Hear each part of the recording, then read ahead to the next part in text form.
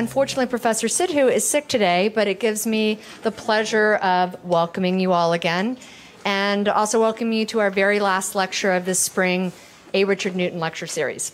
And I want to thank you all for your attendance, for your fantastic questions, and they really have been fantastic questions, and also for participating in the project, the video project. And I want you to know that whereas sometimes I think projects kind of go into, I'd say, some kind of a drawer or a Dropbox, your input on the videos will be incredibly useful, and you will see them on the CET website, because what we're trying to do is build out a website that also features videos of some of the attributes that we find incredibly important in entrepreneurs, so that your work has not gone to waste. It'll be actively used. So thank you very much for that.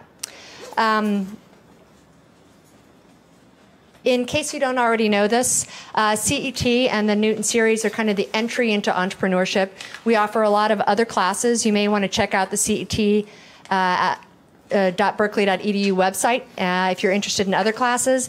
The other thing that I had been asked about a couple times is we'll be offering the lecture series again next semester, and you can sign up for it again because we have a changing roster of speakers. So it would be thrilling to see whoever hasn't graduated back again. And if you have graduated, you can also email me, and there's a possibility you can get in still. And the last thing I wanted to note is that today is our last class, and we have evaluation forms for you to fill out. And while this is somewhat of a technical university, it still kills me that it says to use number 2 pencils on this. I don't think that you have to. But if you could please complete these evaluations. The format for the evaluations does not quite correspond to how this class is run. So I just ask you to complete it as best you can. And that as you're leaving, please leave it on the tables in the back. And you can leave them with Rahul. And that said, I wanted to actually thank Rahul, who has been our GSI and reader for the course. And so I know that maybe you all have emailed him or emailed back. He's responsible for making sure that your grades and your attendance is recorded. So Rahul, thank you very much.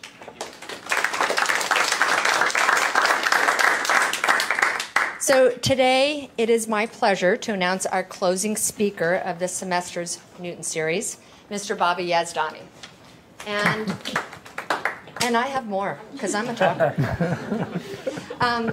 One thing that's been incredible about Mr. Yazdani is that his background kind of hits all aspects of innovation that this series really strives to provide.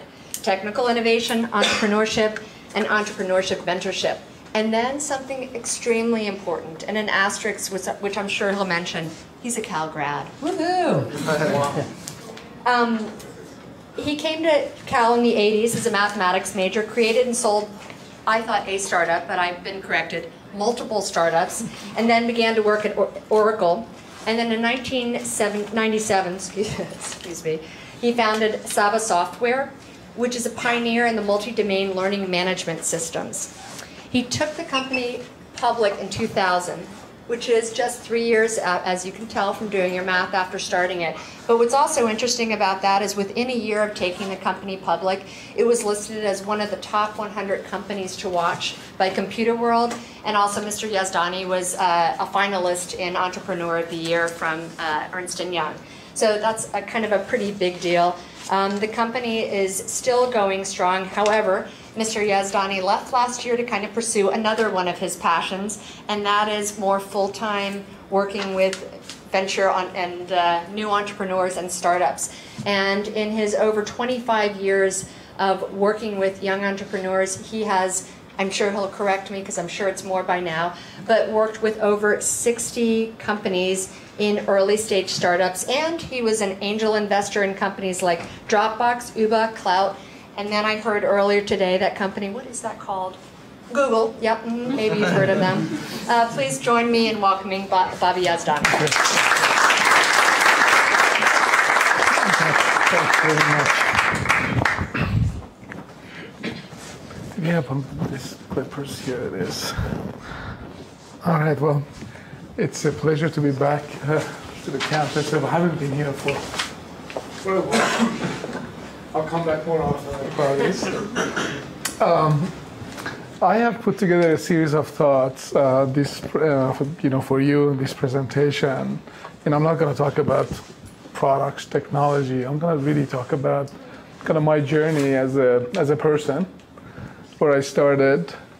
And, you know, I've been an entrepreneur for, you know, now 20 some years. And I wanted to kind of share with you kind of how it feels to be an entrepreneur and what I look for when I also work with entrepreneurs and what it takes to be an entrepreneur.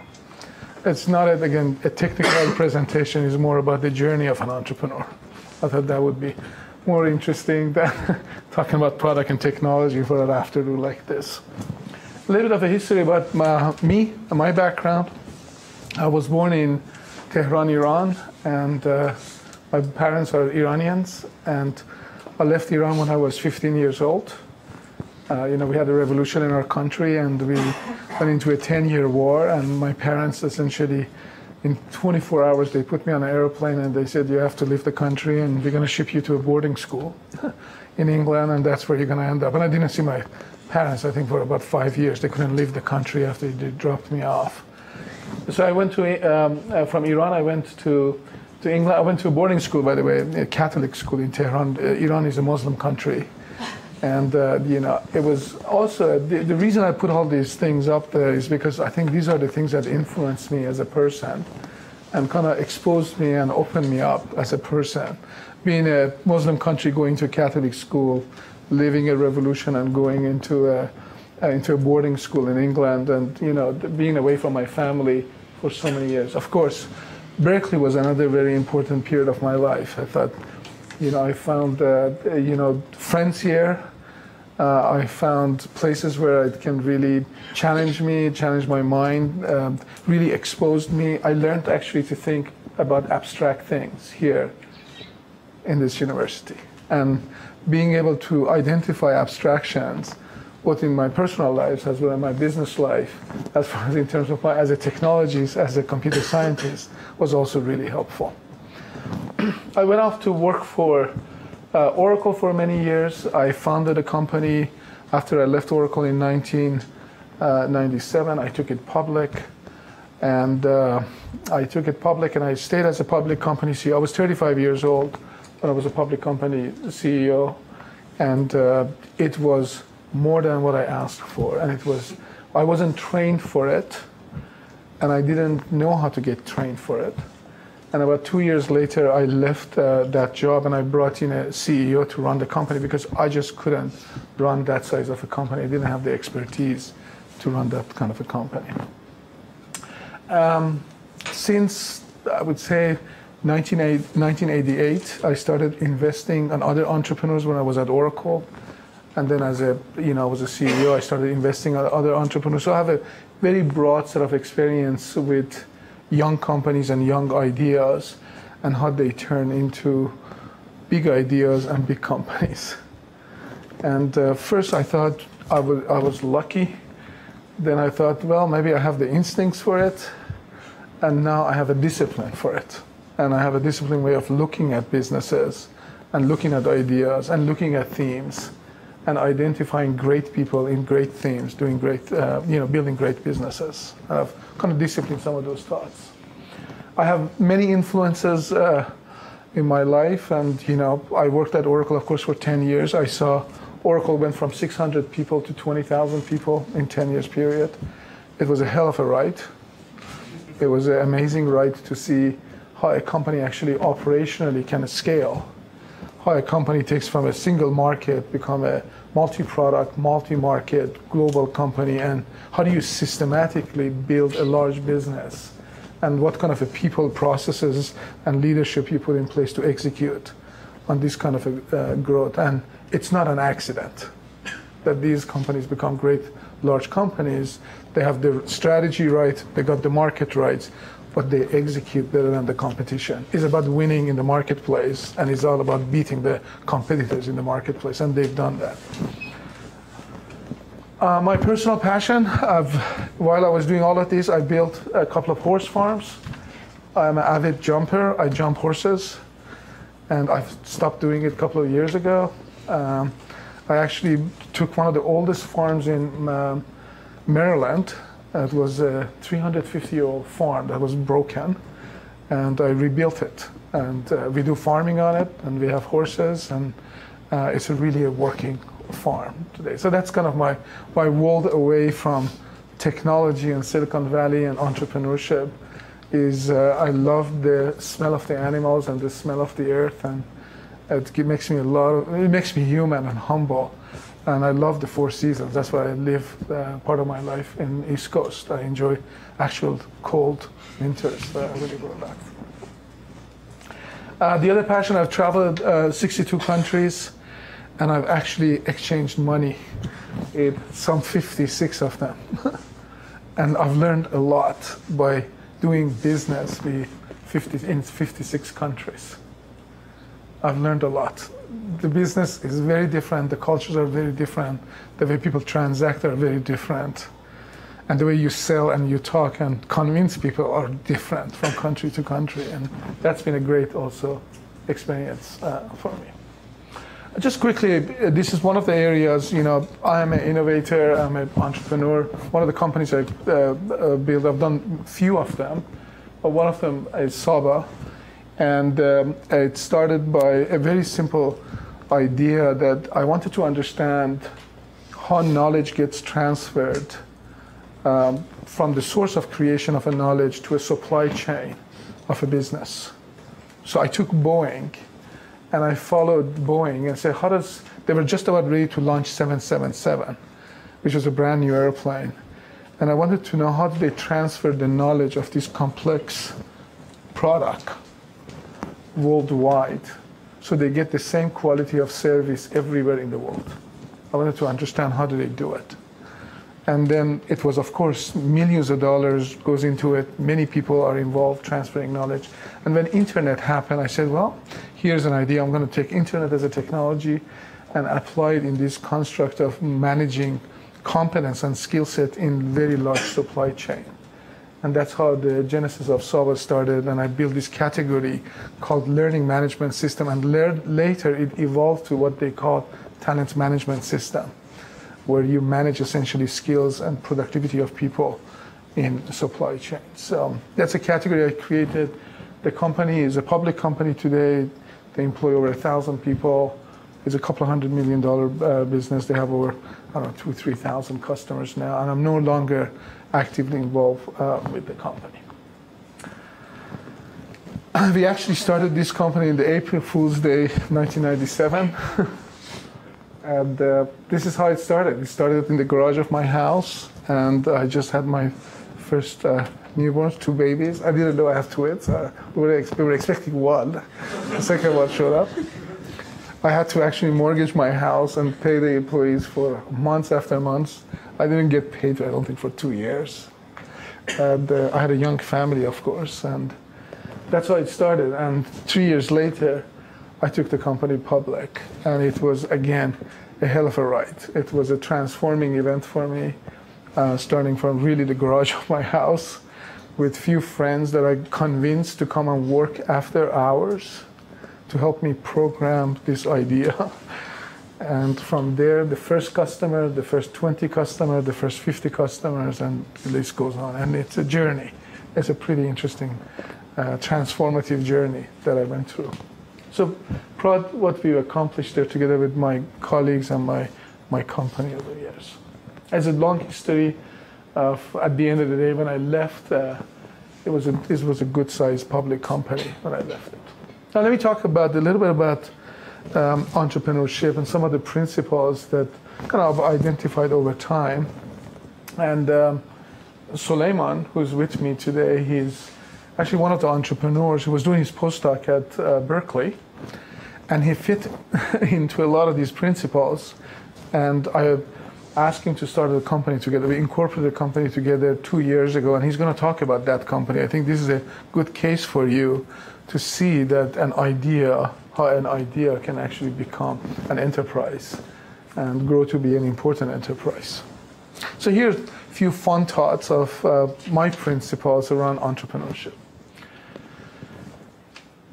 You got to have a big vision.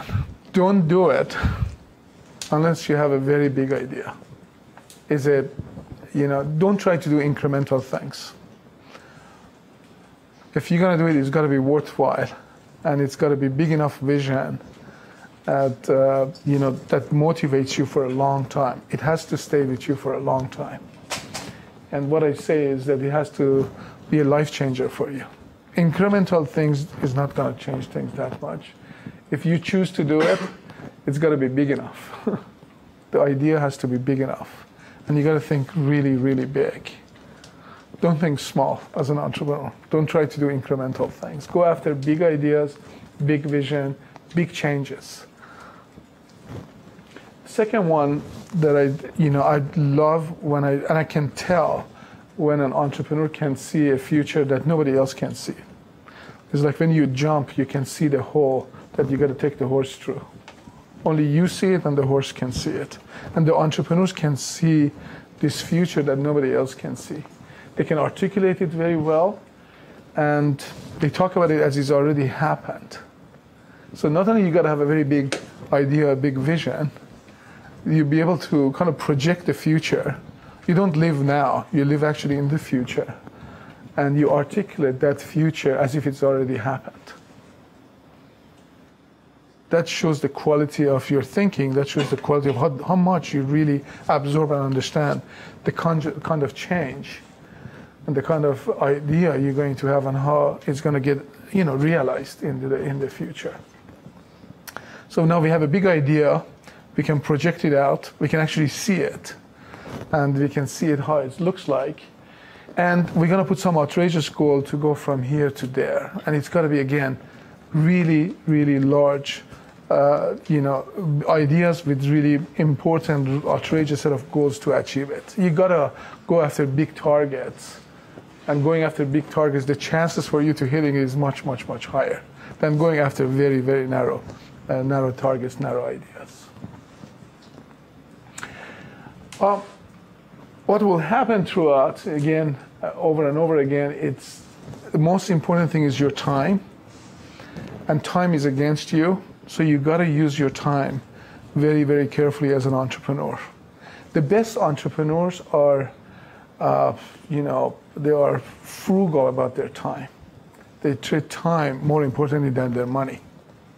And how they use and take advantage of their time, and how do they prioritize their time. So another thing that's really important as an entrepreneur is to think about how you're going to leverage your time and how you're going to use your time. You'll see that would, again, translate to yet another important idea is the persistence that you need to have and resilience you need to have, because you are going to fall.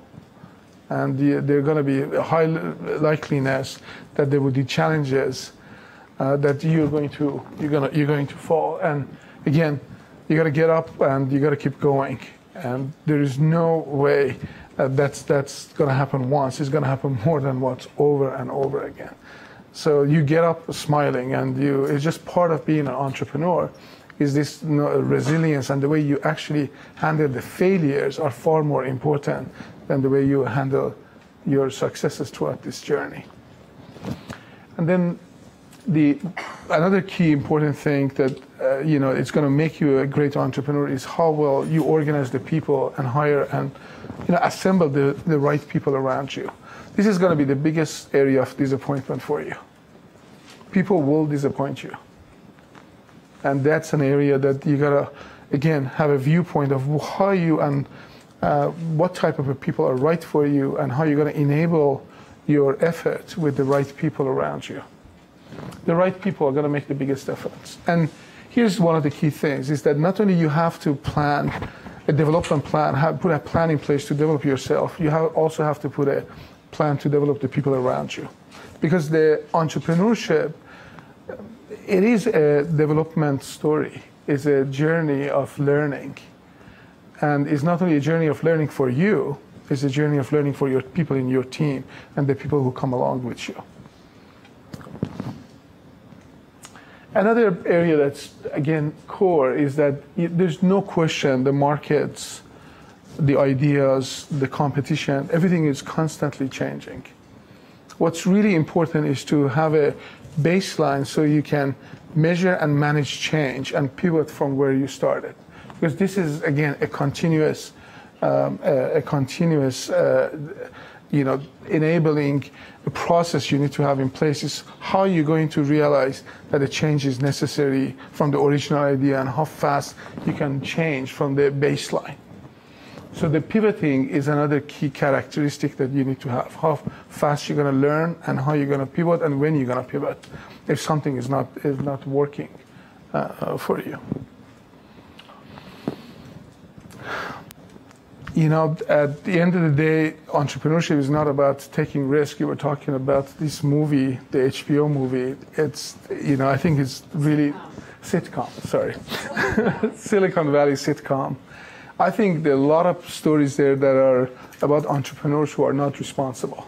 That's at least a few things that I saw, but entrepreneurship is about responsibility. And it's quite different. I think the great companies that I've seen being built are built with the entrepreneurs on set of core values that are quite an important part of the entrepreneur's life and the businesses that they build. They are actually quite responsible for not only themselves, but more importantly for the people in the business and the customers and the investors who is around them. It is a responsible role to be an entrepreneur. And you gotta have a set of stated core values that take you through the journey of an entrepreneur. And I don't know about those stories, how true they are, but I've never seen great companies being built not having set of core values with the entrepreneurs throughout those very journeys. So I'm gonna finish up with that because I really wanted, the best thing I can do is to show you actually a case, and the journey that I started with Soulaiman. He is a real entrepreneur. And the way I got to know him was through another entrepreneur who I supported, and they were friends. And my principle, as I said, I look for big ideas, big change. I look at people who are passionate about the change. They can visualize this future. And I continuously searching for those people to help, to fund, and back them up. So with that, I'm going to pass it on to you. That's one of the things that we do is to support the entrepreneurs and promote them. So here it is. Thank you, Bobby. So thanks a lot for this. I'm here to. So when I found out about this, I really thought, okay, so you guys are interested in entrepreneurship and you haven't done anything yet, and so maybe I'll tell you a bit. I'm one data point. Bobby has hundreds or more. But the big thing, probably most of you have an idea, but transforming that from an idea to a prototype and to a business is a journey. And the trickiest part about it is how you change yourself with every stage.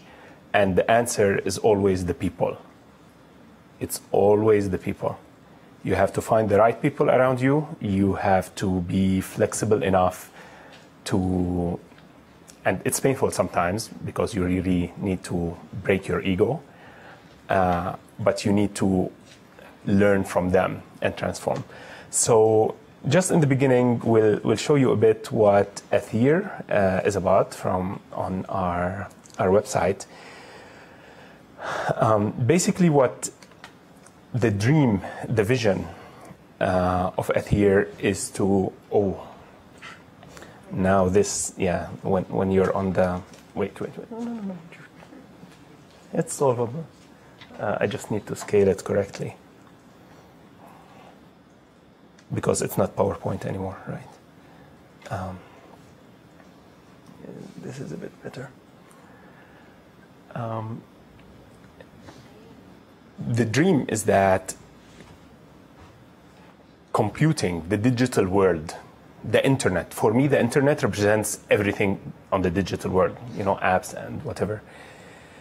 It's becoming, with every step, with every year, it's becoming closer to us. We're engaging with it more and it's integrating more into our lives. And so the dream is to push it to full integration with our lives, into having full augmented reality all around you. And this sounds maybe crazy, but this is right. You want to be the full. So this is kind of represents the vision where we would like to go at some point.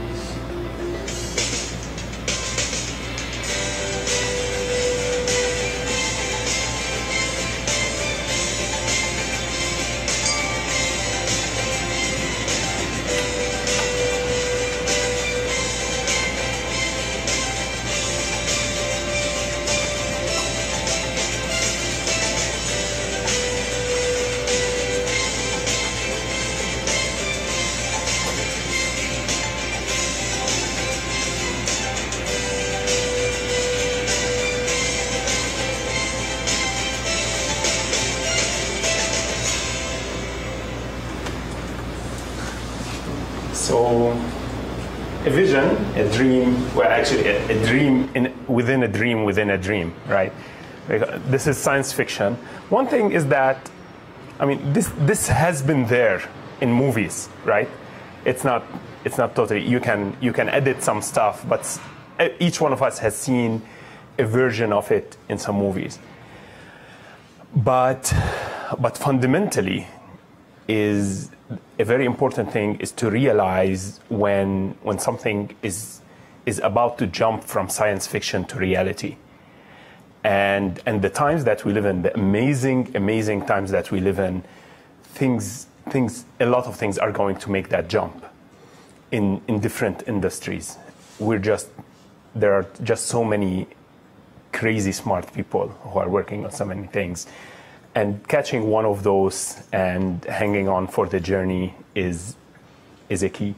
So you start with something like this. It's just an idea. And you feel it's right? And then you want to take it from something in your mind to something that will hopefully change people's lives. Again, this is what I was thinking of in November 2011. This is when the end of 2011 was when I met Bobby.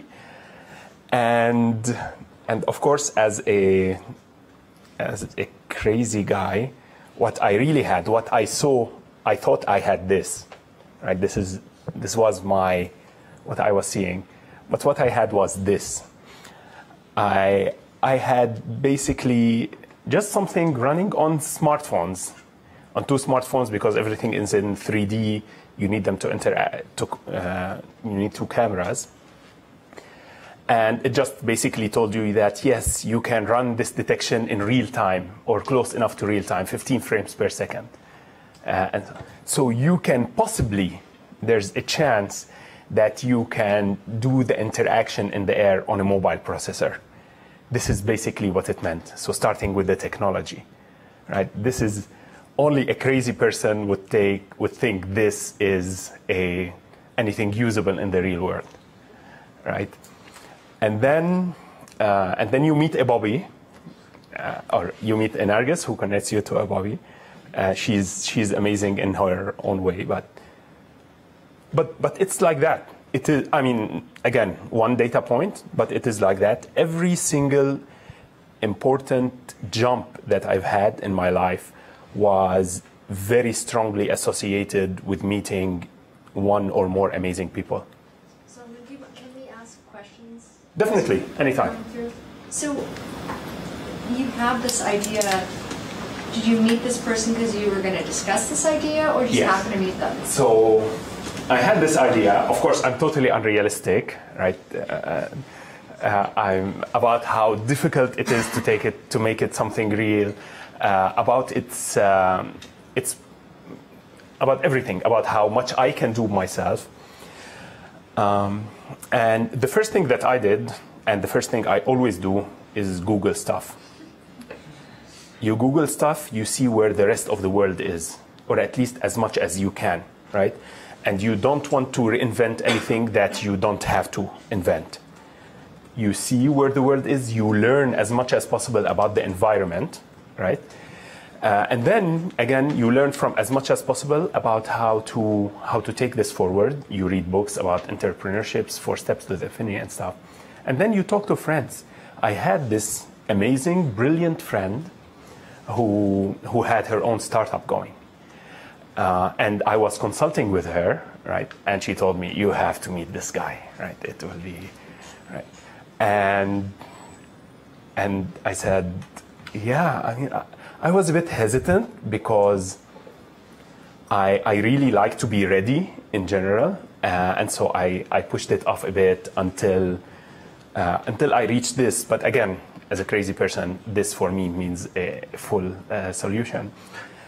And then I wanted to learn from Bobby. Actually, when I first met him, I wasn't sure that it was the right time to raise money or something like that. I just knew that this is a person who can teach me a lot about how to take this later, right, to the next step or to the end. And basically, that's how it happened. It's about learning. I have one step backwards. I thought that you started in biosciences and in cancer. Yes, well, but how did you... Right before this. But it wasn't like you were working on something that would have led to this. So, or... Yes. Yeah. So actually, I do that.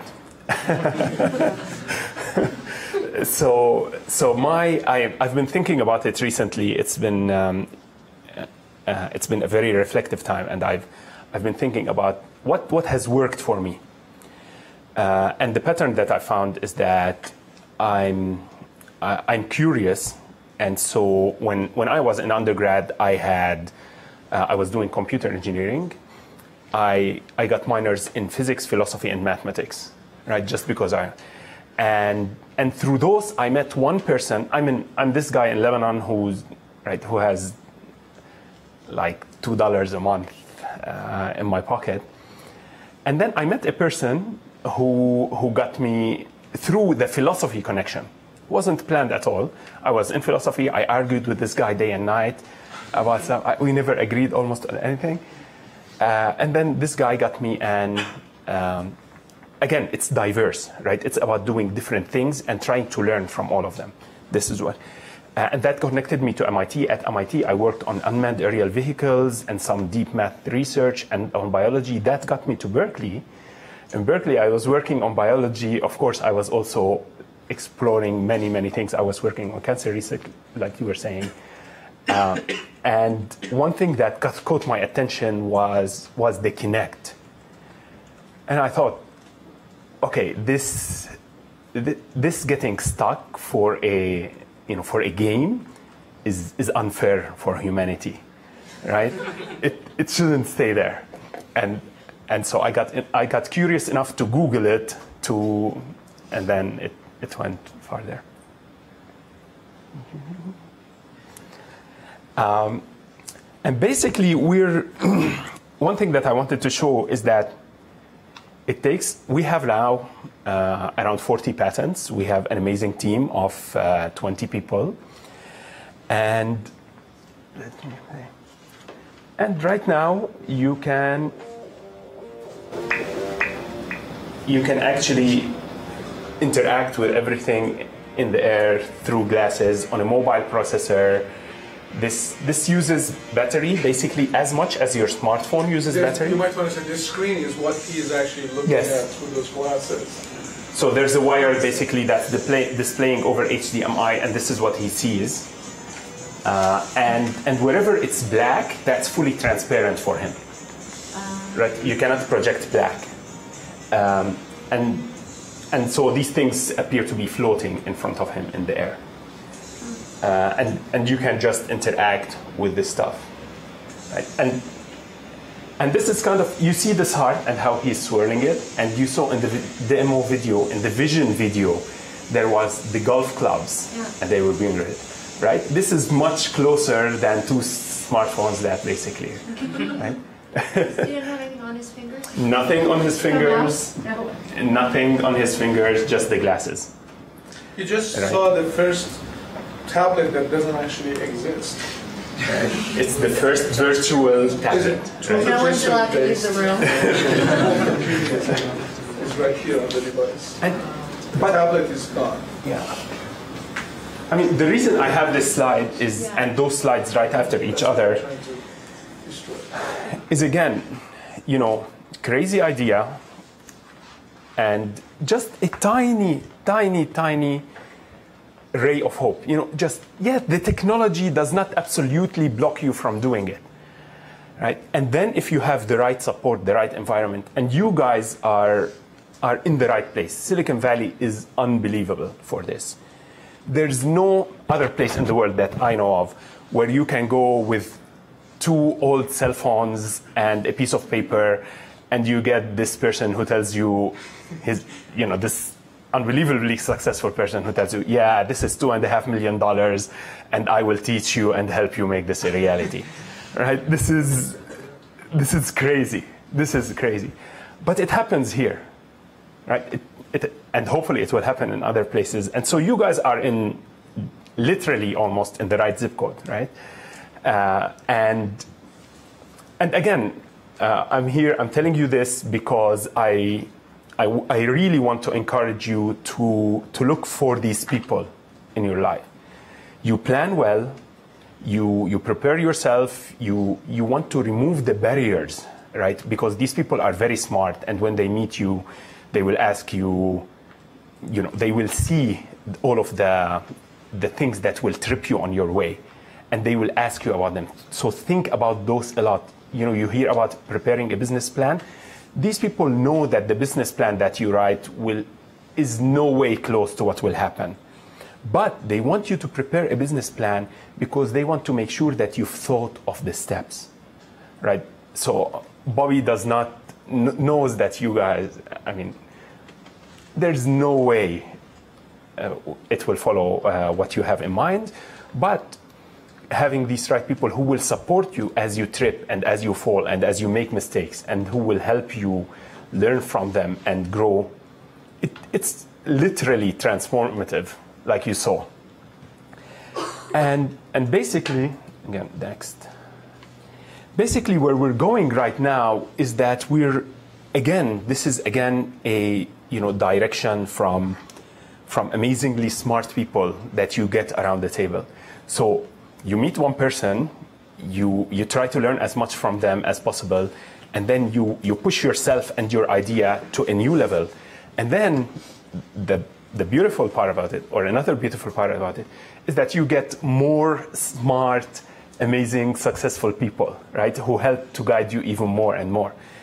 And we're talking to these people and how to approach this market and stuff like that. And we're talking to these huge companies about how this technology can transform their workplace. The PCs did that for accountants, and BlackBerry and smartphones first did that for executives, right? And then what the idea was that, okay, immersive computing, as you call it, whom will it touch first? Who is ready to be the first person who buy it? And we went and we got this inspiration, and right now we're in these conversations, and we're trying to change basically fields engineering, where people need to use their hands and also get information at the same time, right? That's the code. That's the trick. That's the differentiation where having a tablet would suck compared to this, right?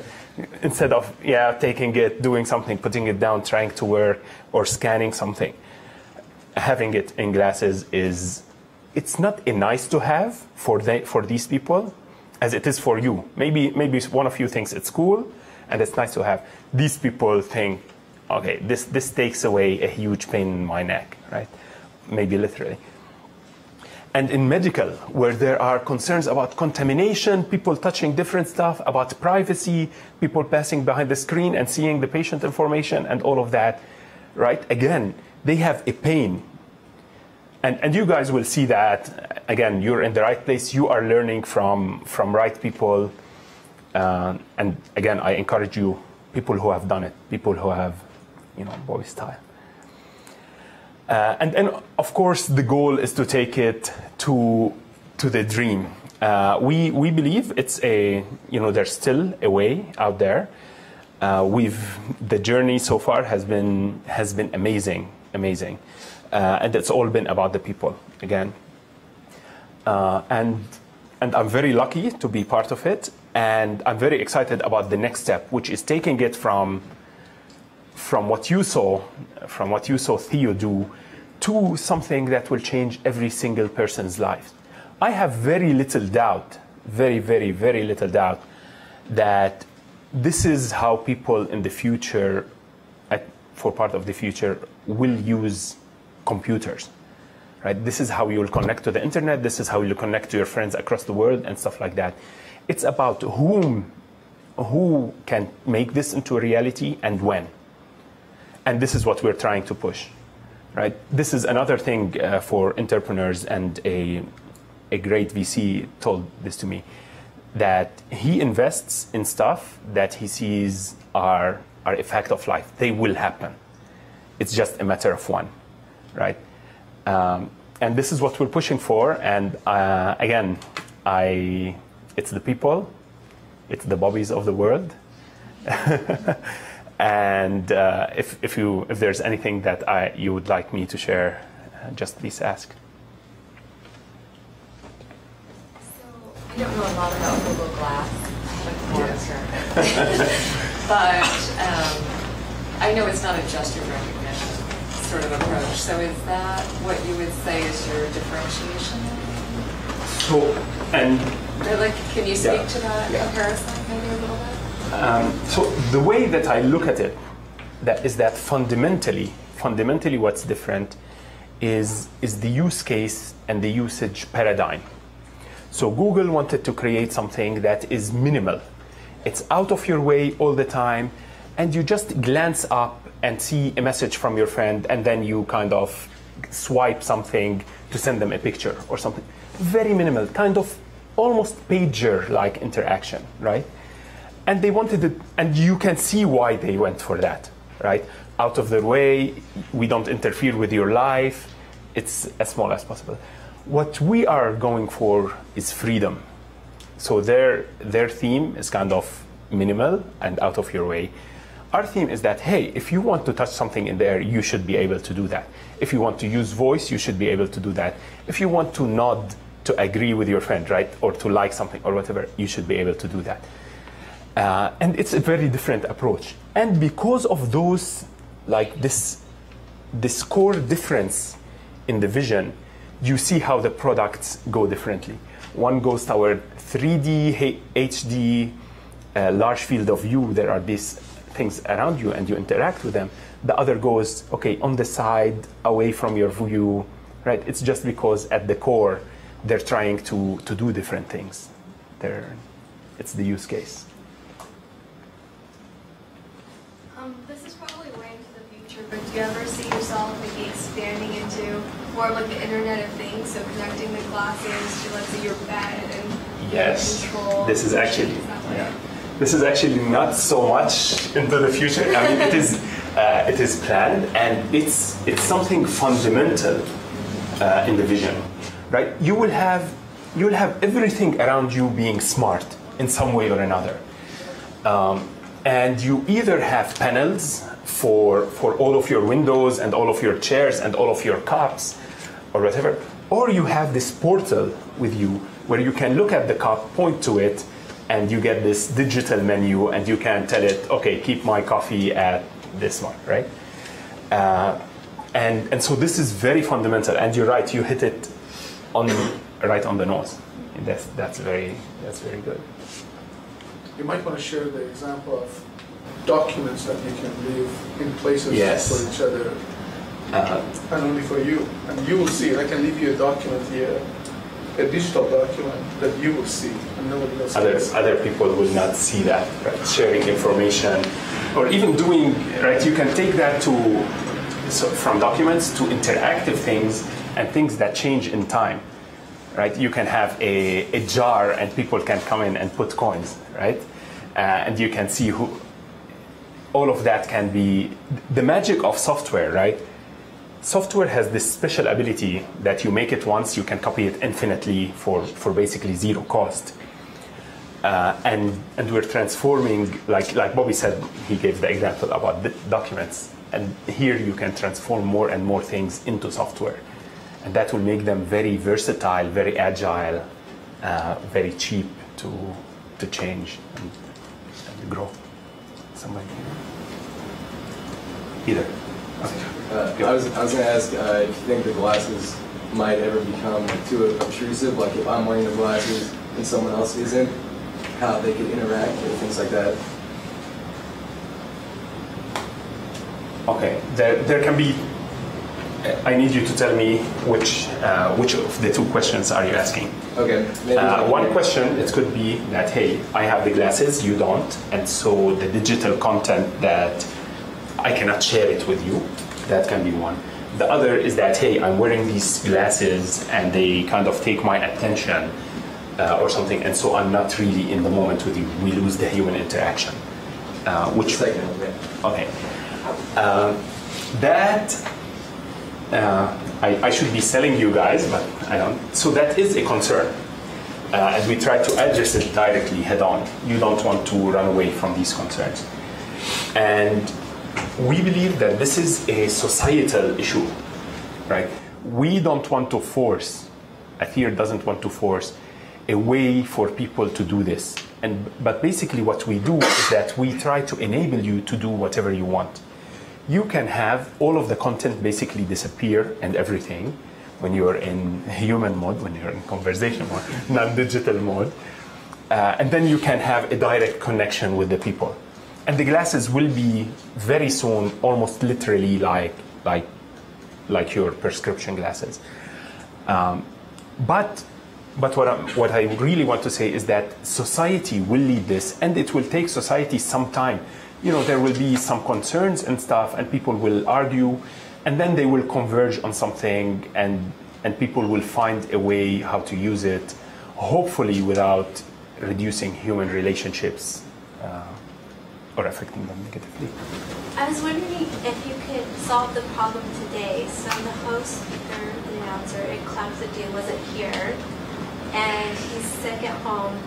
Is it possible that the glasses could solve that problem by him being in a different location and perhaps virtually introducing Bobby? Yes. And us physically seeing that interaction, but not him physically here. Exactly. That is definitely something that we would like to work with.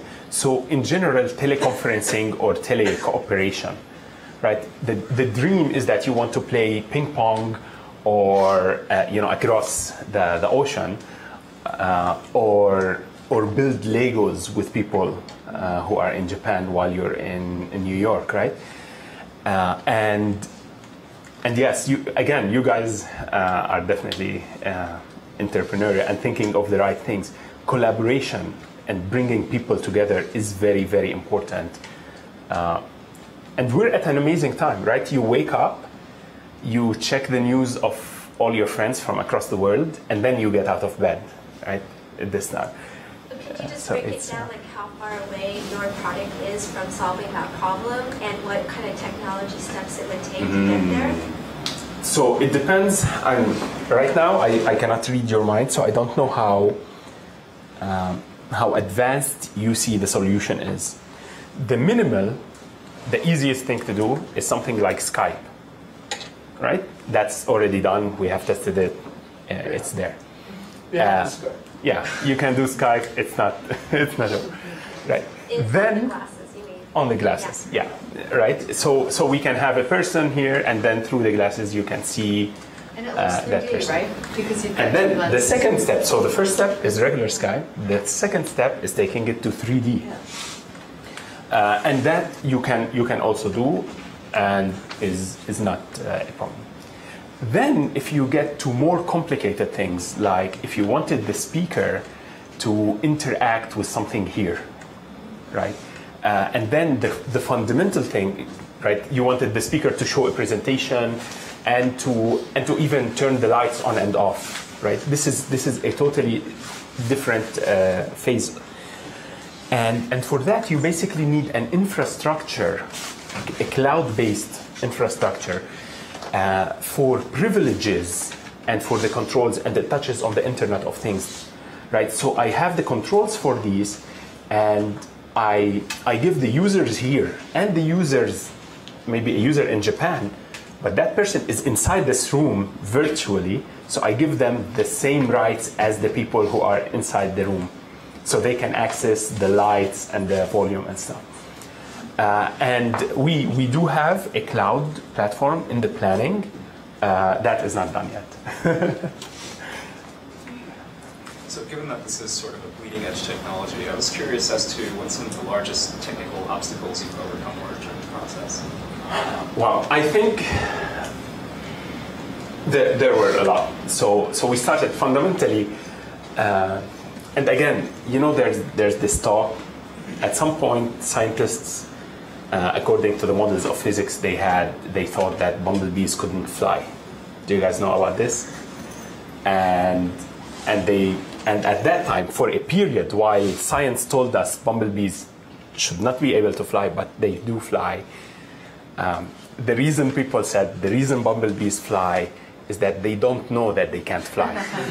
Right?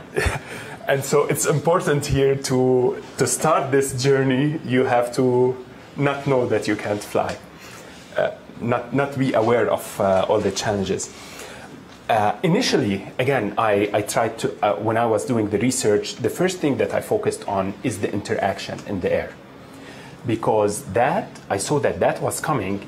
It was at a point where you needed basically a big computer to do it. And the idea was to take it from that and put it on a mobile processor because that was a fundamental value that I wanted. I did not want people to sit in a chair and have something huge to be able to use this. But there are bigger problems that initially we didn't even know we would face. And these are the tough ones. And again, you solve them through meeting amazing people. Right? And one such problem is that every person's eyes are different. Not only my eyes are different from yours, my right eye is different from my left eye. Nobody's eyes are aligned. Nobody's eyes have the same sensitivity. Nobody has the same depth perception. The color stuff, it's a huge thing. So myopia is just like 1 out of 80 things about your eyes that can be different.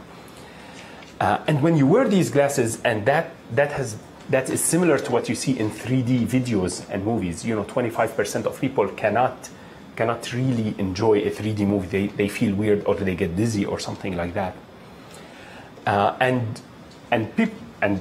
Somebody, a bumblebee approaching this would not even be aware of that problem. And then what happened is that I met an amazing person.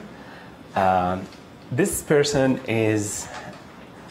He's an ophthalmologist, so an eye doctor turned entrepreneur who has created smart glasses and used them to treat people's eyes, right? So this person uses smart glasses to train people's eyes to work better together. Right? How lucky do you have to be to meet such a person when you're working with him, right? It's and so once when I met Sina and he opened my eyes to this, it was for a while I was in panic mode, right? Okay, this is huge. We have to cover it, and through his expertise and stuff, we were able to in software personalize everything to the user's eyes. So it basically gives you a quick eye exam. It learns how your eyes work together and how you see with your mind. You do not see with your eyes, right? Your brain is combining all of this information and giving you this image. And how your brain combines the information from your eyes. So we learned that and we personalize the whole content for that person. So it's challenges like these that were the toughest. On the technology side. Overall, the toughest thing is, for me, I'm bad with people, is to convince people, right, and deal with it. I have to learn that skill. I have to improve that. Yeah, how did you pick your team? I'm becoming better at that. I've made some mistakes.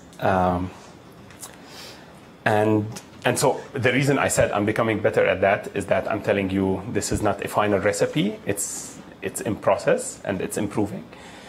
The current recipe that I have is attitude, and then intelligence, and then experience. The attitude is the most important. You need to have the person who is approaching, who is in the right time of their lives, and the right mindset and the right spirit about them, that they are really aligned with where you're going, right? They want to go where you want the company to go, right? The second is that they need to be agile. They need to be smart, and they need to be able to take things and run with them. Things will change under their feet. And in our company, everybody's roles change like every 2 days. Almost not that bad, but you know, in a startup you have to do everything, and so they need to be really agile. And then a very important thing is experience, people who have been there. This is the current recipe. Again, Bobby would be much better to answer maybe all of these questions. Yeah, I'm just wondering because Bobby mentioned, I think rule number 6 was hiring people and mentoring, and you're a mentee now. So I'm wondering if you could talk about your strategy for mentoring. I actually, one of the things I've done to manage my risk as an investor and manage the risk of the entrepreneurs, we have a development plan for our key founders. And later on, we also have process plan for the company. So we show up with a set of recipes that has worked for us to develop companies and develop entrepreneurs by working on surrounding them with the right people so they can continuously benchmark themselves.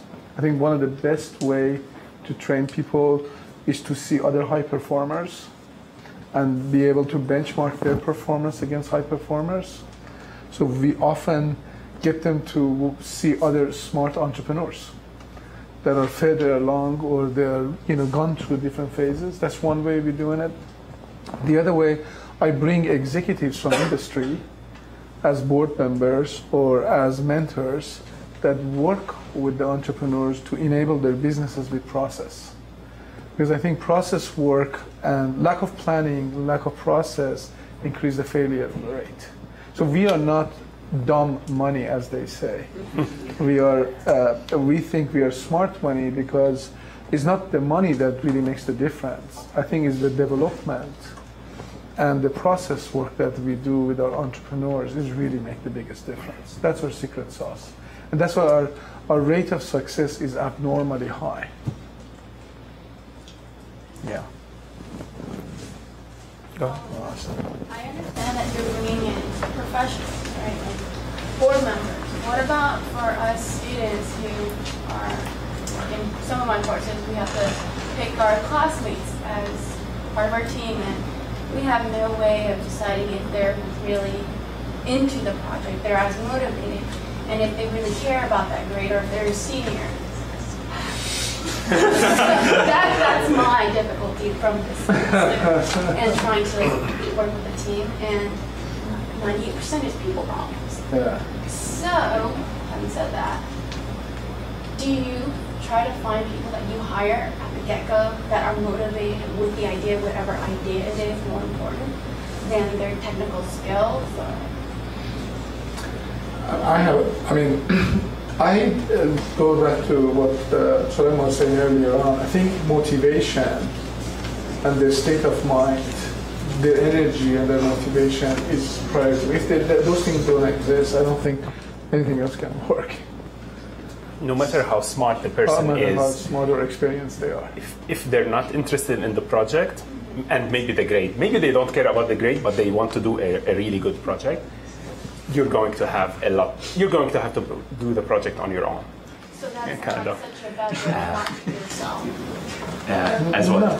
Well, because I was in this engineering entrepreneurship course, and when my team was cut, we had to be split into other group projects, and we were sold off to be employees. And so when everyone was marketing their skills, like, oh, I'm a programmer, oh, I'm a web designer, all I said was, I'm interested in a project, whatever your idea is, let me join it. I can find resources. You need a VC, I'll call it a VC. You don't know anything about Google Analytics, I'll find the person who works for Google and do this. And it sold me short. Yes, so there is something there. Bobby is really great at this stuff. Yeah, I think you have the right mindset. Well, and I would not sell that short by any means. And it's the right mindset. Maybe and this is very important. And I'm bad at this. Again, Bobby is great at this. It's how to present yourself to show your value, right? And so some things that I've observed is that you don't want to be, and this goes also like for dating and stuff, right? Because you don't want to be too available, right? It's not any project I'll come and work for you and stuff. It's like, hey, get me the coolest project because I'm going to take it to the end of the world. I mean, you can be in between, right? But it's this, and this is basically marketing and stuff. Again, I'm not good at this. I'm trying to observe and collect patterns. No, we had a customer this morning that showed up at our facility this morning, and this is basically one of the premier research labs in the United States. And here we are a very small company. We told them, you really don't have a whole lot of choice because we have only 3 seats and we're going to give it away. You don't have a whole lot of time to make a decision. And the scarcity drives the behavior. That's amazing. So we don't make ourselves too available. As a company, we don't even make ourselves too available. So about your question, there are 2 things. One is that the attitude, and like Bobby said, you have the right mindset, and you have for smart team members, you would be a great asset. But then there's the approach of how to communicate that to people. And that's a skill that maybe some people are born with it. I am not. That skill, it can be learned. That's the good news. I was just wondering, considering your background, what role or duty do you think entrepreneurs have to others? In the sense that Iran, for instance, needs a lot of help. And were you in a position to help or to help out or to Iran? To Iran, other countries as well, other people.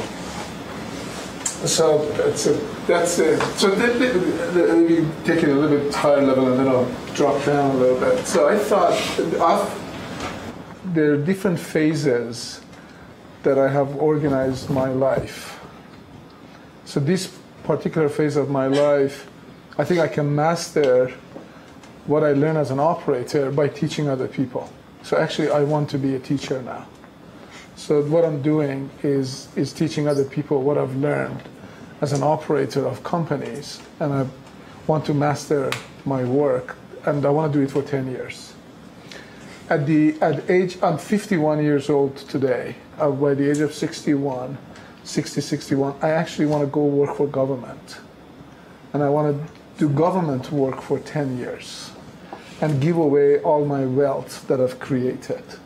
So that's necessarily not this period of my life. I want to do the philanthropy work that I want to do, but I have a plan, big picture, that I want to execute on. So I'm starting to organize myself. I do have I have an organization that I've set up that has accumulating wealth to give away as a nonprofit. I do support other nonprofit efforts today, but I want to do it in a much different scale and in a much more organized way, as being also a member of the government and kind of work for the community as in that way. Now, in terms of what we do today, one of the key things we've done, a lot of the young companies that we set up today, a portion of their equity is already assigned to nonprofits. So we learned that through Mark Benioff when he went to Salesforce.com, and we've seen a beautiful hospital that they built, Benioff Children's Center in San Francisco, that actually came out of an entrepreneurial effort, no different than this one. That children, yeah, it's all related. So the way we do things now is when I get involved with an entrepreneur, one of my deals with them is I'm not going to get involved unless you put some of your shares into a nonprofit today, because as they grow to become very big, I'm going to help you to give it away. Okay, so that's, in my way, these are some of the ways I try. In terms of Iran, it's a very different story. That we can talk about it over a couple of years, and I can tell you why. It's a very repressive. I'm not a big fan of the government. My family has suffered through it. Sometimes I feel I'm welcome there, and sometimes I don't feel I'm quite welcome there. And I'm an American today, so I have problem at home. So I don't feel Iran is my home. I don't even think Farsi anymore. I dream in English. You know what I mean? I've lost that heritage in many regards. So I feel at home right here. There are many ways I can contribute. So my focus is real right here in the United States. And we are very privileged living in Bay Area or New York or Washington, D.C., and you just don't have to go far right here at home, that there are tons of opportunities to really make a difference. And my focus is America, and I want to do what's my community is right here. So that's the Iran answer. Okay. I know you're just about to close. That's all right. But if I could make an announcement about Design Fest is this week. And so if you go to Design Fest 2014 or do a web search on it, you'll find all kinds of opportunities for seeing student projects on design innovation and design for emerging regions. I wanted to thank both of you, Soulaiman and Bobby. This has been incredible. I feel incredibly fortunate that we're in your teaching decade now also. Very nice. And I wanted to thank you all really for fantastic questions, and I hope we see some of you next semester as well. Have a good summer. Good luck on your exams. And again, thank you too. This has been inspirational.